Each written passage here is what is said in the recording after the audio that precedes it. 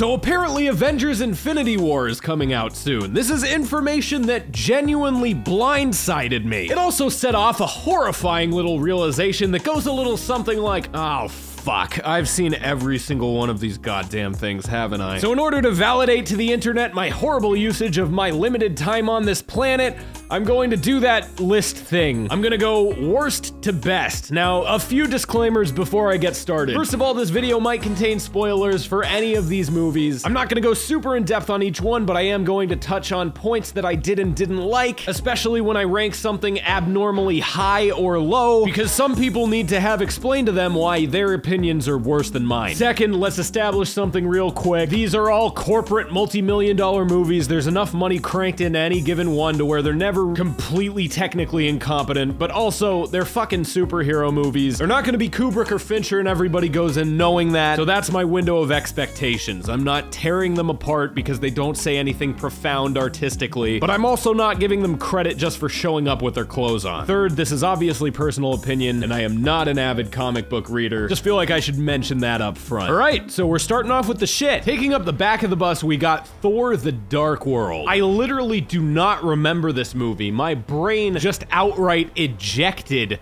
the whole entire thing. The single remaining nugget, the flash photograph that I recall from this movie, is a moment where red CGI is eating the city, and I thought, I am so fucking bored, and it was such a strong feeling that that actually embedded itself in my mind as a legitimate memory. I don't think many people are gonna disagree with me on this one, but even if there was an okay movie that I don't recall here, I would rather see an outright bad film than something that I shove into the mental trash compactor before it's even over. Next up, we got Iron Man 2, another movie that's almost not even worth talking about.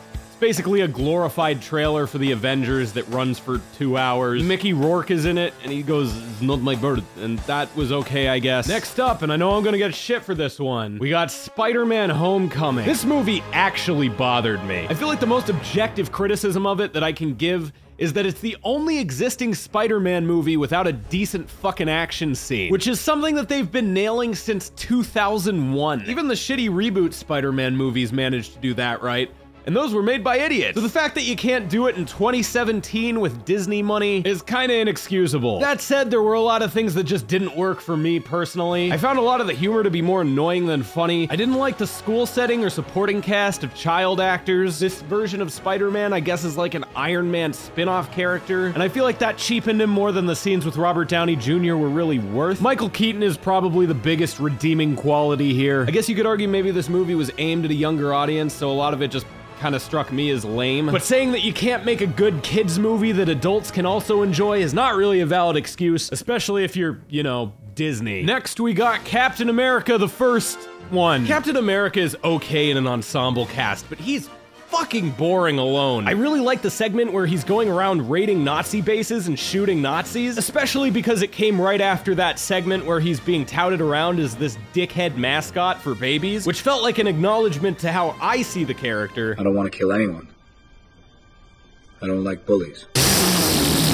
But that montage is like 3 minutes, if that, and then Captain America stops shooting people, and then the real Nazis are replaced with fake Nazis. It's a cock tease of what this movie should have been. I guess they didn't want to show Captain America murdering people with a gun too much, I get that, but it just adds insult to injury when the movie is so mediocre, and there's potential for such a cool movie that they clearly acknowledge is there, and chose not to deliver on. Okay, next up we got Thor. Not a great one. It was alright at the time. Was the first time Marvel did one of these big crazy CGI worlds, and that was kinda neat and also kinda disorienting. The Natalie Portman romantic comedy with a thunder god thing, it didn't really work, but it at least felt like a swing at something. I don't know, looking back, just nothing jumps out at me as particularly good, but it did feel like an interesting little experiment that kinda just didn't go very well. We're officially into okay territory now. Alright, now we got Ant-Man. I remember liking this movie when it came out, but I don't really remember why. It was pretty unsubstantial, but it had some fun scenes. The feller, he turns little,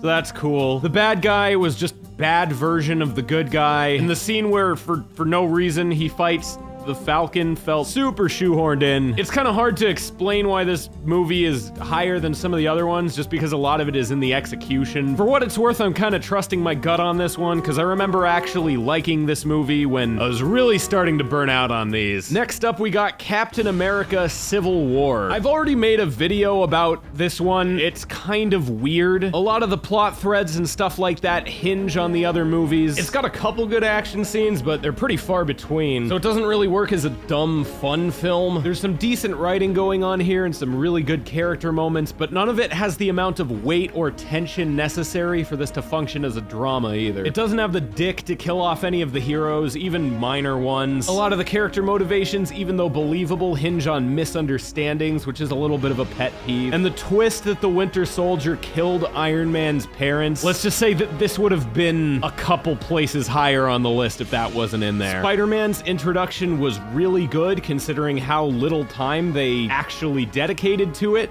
I liked Spider-Man a lot more in this than in his own movie. Black Panther wasn't done quite as well. He gets a dramatic moment before he's even introduced, really. So it has no weight whatsoever. I guess they thought that his movie wouldn't sell tickets unless they introduced him in something else first. I'm sure all the plot points of these movies are corporately charted out before they're even given to a director. Maybe they did the best they could. It fails at a lot of things, but even when it does, I feel like I see what it was trying to do, and at least it tried. Except for that pointless Captain America love interest that came out of nowhere. What the fuck was... Next up, we got Captain America the Winter Soldier. I think this movie gets way too much credit, but I think I see what's happening that separates my opinion of it from maybe other people's opinion of it. I think this movie is a decent spy thriller and a decent superhero movie. Most people add those two things together and they go, that was a really good movie. I think that those two things clash in a way that kind of makes it not work as either one. I genuinely don't know how anyone was surprised by the twist. I won't go as far as to say it was predictable, but anytime there's a secret spy agency in a movie, they're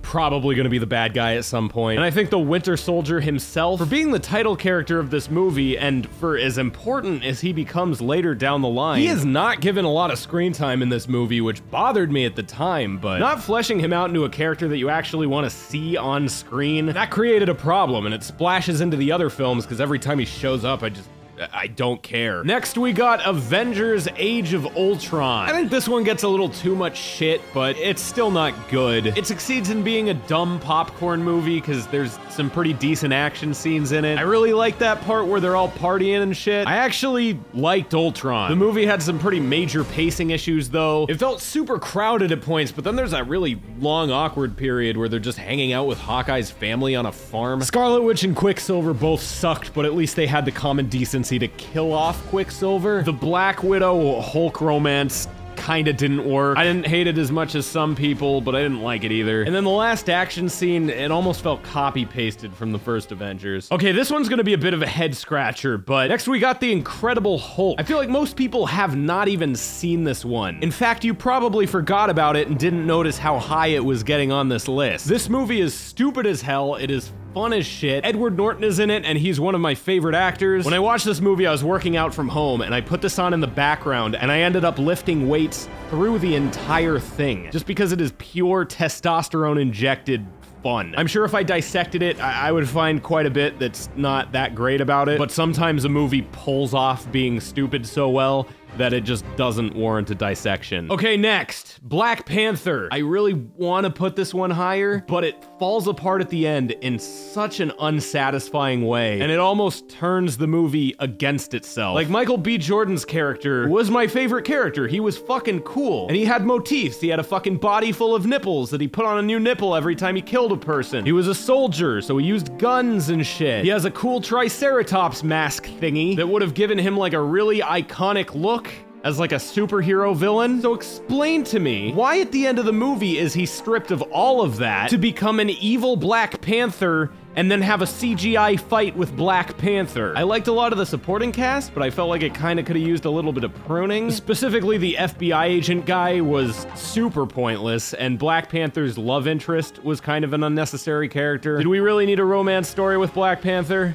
No, because we didn't get one. We just had like a weird kiss at the end, so you know he's not the gay. The bald chick was really cool, and I liked what they were going for with his sister. They could have used the extra screen time to flesh them out, or used it on Black Panther himself. He's probably one of the less interesting characters in his own movie. Also, two of the other characters just become superheroes at the end of the movie, just out of nowhere, because they have to get in on the CGI too. That said, I liked a lot of this. Andy Serkis was also cool. Wakanda was a really neat setting, and Black Panther himself is all right. Okay, now we got Iron Man. I would say the first 45 minutes or so of this movie is some of the best screen time in the Marvel Cinematic Universe. Period. And then the second half of it happened and wasn't very good. Next, we got Doctor Strange. This one is kind of on the line, but we're officially into good territory now. I really did not expect to like this one, and I ended up liking this one. Maybe it sounds like a cop-out to recommend a movie just because it's pretty, but this is one of the most trippy fucking films I've ever seen. This movie could have been an unwatchable mess, but somehow these crazy fucking action scenes where all this weird LSD shit is happening is actually coherent and you can follow what's going on. Also, the way he beats the big bad guy at the end is extremely clever. And even though this one retreads a lot of ground, it's all in the execution, baby. This one's solid. Okay, next up, this is gonna be another unpopular pick because it's way higher than most people would probably put it. Iron Man 3. All right, you're probably wondering why this one is so high. First off, it's one of the only one of these movies where the main character is flawed in a believable and meaningful way. Most of the character flaws in these movies are boring, sexy flaws. They lose a fight. A loved one died. They're too morally righteous to do what has to be done. They're too brash and overconfident. In this one, Tony Stark is a paranoid mess that has panic attacks from children's drawings. See, a flaw, like an actual flaw, shouldn't be something that you can use in a bar to pick up chicks. It should be something that clashes with your positive perception of a character. And these kind of flaws make characters interesting. They make them more believable. The heart and soul of this movie is Tony Stark overcoming this flaw. It's deeply personal, and I feel like this puts this movie leagues above most of the other stuff in the MCU. Not done. Also, the twist with the Mandarin is probably the only genuinely surprising moment in this whole entire franchise. Also, I like that fucking scene where he's got just a gauntlet and a foot thruster, and he fucking takes out a bunch of dudes with a gun. This had some goofy shit too, but I like some of that. Like, saving the president, that's probably objectively stupid, but in the exact kind of way that I want these movies to be stupid. The exploding people virus. I mean, come on, I just used the term exploding people virus. But the worst part of the movie is literally like the last couple of minutes, which I feel like left a lot of people with a bad taste in their mouth and is probably the reason why everyone says this one is bad. Okay, now we got Guardians of the Galaxy Volume 2. The Guardians of the Galaxy, they're fun. They're just fun characters to watch. This one just wasn't as good as the first one, but this one's still good. It's pretty funny, a little weird, but I liked it. All right, next up we got The Avengers. I don't feel like I need to explain this one. It's like the perfect quintessential superhero movie. It hits every single generic beat you would expect it to hit, and it sticks the landing on everything, which is surprising considering this is pretty much the first time something like this had been attempted. This is gonna be a lot of people's childhood movie. Like, there's Star Wars. It's going to be called a classic, and you're gonna feel old. You're dying. I'm sorry. All right, we're almost at the end of this thing. The runner-up, and this is a really close second. Guardians of the Galaxy. This movie is stylish, it's fun, the characters are great, the licensed music that they used for the soundtrack is spot on. It's a big fun adventure. It's like Indiana Jones in space. It's genuinely funny and charming. The one thing that keeps it out of the #1 spot is the villain is just nothing. He's nothing. He's a big blue guy. What is his name? All right, here it is. By process of elimination, you already know this one. It's Thor Ragnarok. I fucking love this movie. The scenes are all fun and interesting. The action is great. The soundtrack has a concise theme and flair, and it kicks like a motherfucker. I liked every character in this movie, and that pretty much never happened. Most of these movies are funny in that they make you chuckle every now and again, but this one is funny enough to outright function as a comedy film. And the imagery is goddamn metal. Look at this knock my whole entire cock off. If I had to nitpick this one, I would say even though I like the way she looked, Hela probably could have been a little bit stronger. It's not as much of a problem as Guardians of the Galaxy, number 1, because I actually remember her name without having to look it up, and number 2, because she shared major villain duty with Jeff Goldblum, and he was great. The crossover scene is also a little bit unnecessary, but it's fun and it doesn't outstay its welcome. This might not be objectively the best movie in this cinematic universe, but it's so heavily laser focused just on my tastes that it has to be my favorite. And it's an amazing redemption considering it's literally the sequel to the lowest ranked movie on this list. Like a phoenix rising from its own ashes, except the ashes are a big, boring shit. So there you go, those are my ranksy doodles on the ones and the toodles, as in I'm going to put 1/2 inches of lead through my fucking head for saying that, and I'm still rhyming why. If you disagree with my list, please be extremely vocal about it in the comments, because like any good list, this is a democracy and you're allowed to vote on it, and I'll go back in my time machine, I'll change it just for you. If you like this video, be sure to scriboople, and I'll probably not make any other ones like it, including probably not making a video about Infinity War. Or maybe I'm lying. I don't know. Have a nice day and maybe eat an egg. They got plenty of protein. I'm gonna do a big ol' shut up now. Bye.